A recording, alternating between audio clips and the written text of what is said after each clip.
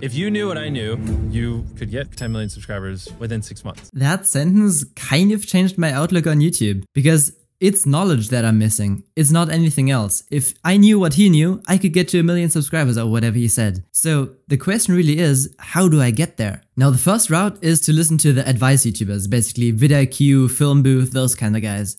I did that. It didn't really help much. Mostly, I think so at least, because it's outdated advice. They keep telling you to do Mr. Beast editing, like complete dopamine editing and all that stuff. It's not really working that well anymore, and there's some other stuff that I just really don't agree with what they're putting out there. And it hasn't really helped me at all when I tried it. And also I thought it's like they're sharing a lot of strategies instead of like the principles.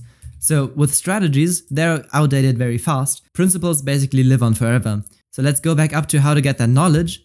It would be by observing other YouTubers, and then make each video 1% better than the last. I think that's also in the Mr. Beast interview here. I'll see if I can find a clip. So the question arises, how do you do that? And that's what I'm gonna cover today, because I've been experimenting with it a bit. I've got some notes here, and I believe they can help you out.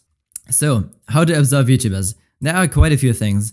First of all, you can observe their ideas, you can observe their packaging, and the delivery of the video. Let's start out. Oh yeah, I'm supposed to skip packaging for the last. Okay, I did write this myself, but it was a while ago. First of all, the ideas. You look at what are the common themes and how are they different from the ordinary. If we just look at my YouTube homepage, let's see if we have any out of the ordinary ideas. Cookie clicker, literally the first thing I see on my screen is cookie clicker, When have you ever seen a title like that? That's out of the ordinary. It's a great idea. Dragoon is absolutely gonna blow off with that one again. I mean, like his channel in general is absolutely insane. Just because he does like very weird things. But watch this video blow off. What else? This video by BuyCloud is basically like a news video. Google just dropped a new update on their Gemini whatever thing. And so this idea is also really good because it's just a new thing that no one's covered before. So those would be two good examples for new ideas. So common themes, here we for one have the news, and out of the ordinary is now called Uto. That's actually a pretty funny name for it. So how are they different from the ordinary? This one, for example, no one just says in their title. It's hard to actually define how they're different. Or here, I mean, you all know Moist Critical. Beware of yelking, and he has a banana in his hand. Who does that? So I really can't answer how are they so different, but it is basically just things that aren't really being done on YouTube. So packaging, we're skipping that one for last. Then we have the delivery. The delivery I would put into editing style, specific elements that you're using. That's actually kind of like an editing style thing. And obviously the scripts are, obviously not every single video is scripted out, but many of them are, or they at least follow some kind of structure, and they're talking about good content if it's a good video. For the editing style, you have to look at if they're using no editing, if they're using dopamine editing, like really fast-paced cuts, a mix of both maybe, or some are also like cinematic. That's not how you spell it, is it? Anyway, or if they're using any specific elements like B-roll every, for example, for Mr. Beast, I think it was like a cut a second or something, at least for the intros. And if they're using like text to underline things that they're saying. So let's also have a look at some of the examples that it's such a random intro. Bada bing, bada boo. And something you really wouldn't expect for a video that then is literally just the person talking the entire time with sometimes just like some text or some images to underline something. On the island. But it's mostly literally just talking. So here we have a very low editing style. Then we've got people like ClownPeers who are making new commentary channels where they're not editing, mostly because of a guy called Nico. Let me actually show you. No, I showed him in the last video.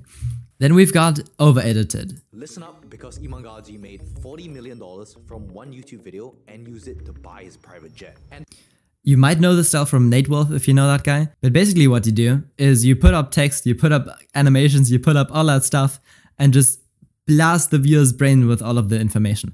Personally, I really can't watch that anymore. I'm so over it, honestly. But the guy has less than 1k subs, and this video has 6.4k views, so it's still working. And I would assume like later in the video he also chills out a bit. if they learn about what this new arbitrage economy. Never mind. I wanted to talk to women, but I ended talking to everyone and it freed me. My story.